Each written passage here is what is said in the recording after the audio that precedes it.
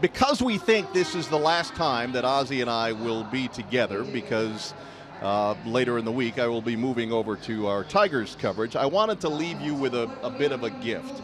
Not so much you, but everybody out there. We made mention of the fact a week or so ago that Ken Daniels once starred in a movie with Tony Danza, and Larry Murphy once had a scene with George Clooney in the movie Up in the Air, which was filmed at Detroit Metro, and Trevor Thompson was once in Air Bud as well. I just recently found out, though, that Chris Osgood was also in a feature film circa 2005 during the NHL lockout. What's that? This is Hockey Night in Canada, and we're delighted to share a bit of it with you. Guy, this is our 30th year together, and you could be retiring next year. How did you find I this? went down the ice, I grabbed the game puck for you. This has put on the mantle, put it on your bar, over it, doesn't it? put it on top of that goofy hat you've been wearing for 30 years with me. But you know, we already know the stories about the hat, but I mean, it's been great working with you. Hello, hockey fans from around the globe. Welcome to Hockey Night in Canada. I'm Jack Goulet with Rudy Fingers in tonight's special edition of the seventh game. When I first started broadcasting this series, I said Blues in 3, even though it was a 7-game series. Butchie, how did you feel coming this series, being a veteran goalie of many championships? Win this game tonight, you'll be in the finals again, Stanley Cup finals once again. Veteran goalie, to me, you'll bounce back for sure, even with that turtleneck on.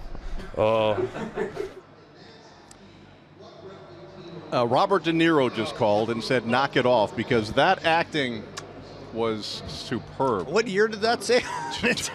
2005. As it's been expressed to me, that's when you really sort of came out of your shell a little bit. I don't know where you're getting this stuff from or how you're doing it.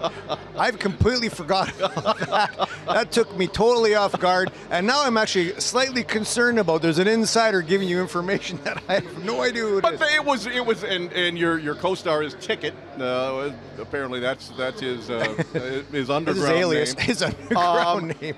But I mean, it was fairly involved. There were commercials. There was a good deal of setup and dialogue that existed between you and your plenty of editing. Your thank castmates. goodness. Plenty of editing. Yeah. But that was an actual. We made this up about my friend, A.K. Ticket, was playing men's league, and we decided to go there with a couple of our friends. You see our jackets right there. We made up. Those are stickers, and we decided this was during the lockout, I believe. Yeah, it was. And we decided we were gonna make a Hockey Night in Canada spoof about his men's league game. Watch the fingers here.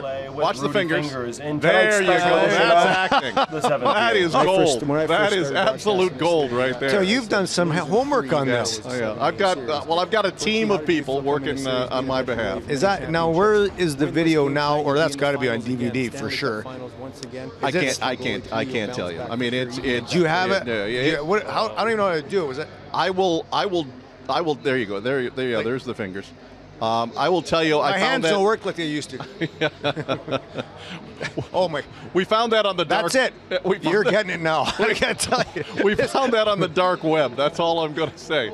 So the ties again were cute, and we did the signage thing. But as I say goodbye to you, because I'm moving over to Tigers, and Trevor Thompson. This isn't over. It's not over. All right. Ever. All right. One quick thought about the game that we're going to watch. Can you can you gather yourself enough? Enough to I'm still in shock a little bit. We've mentioned Kristen Bell. We brought a video for me from 2004. So now I got to focus for 1 second, please.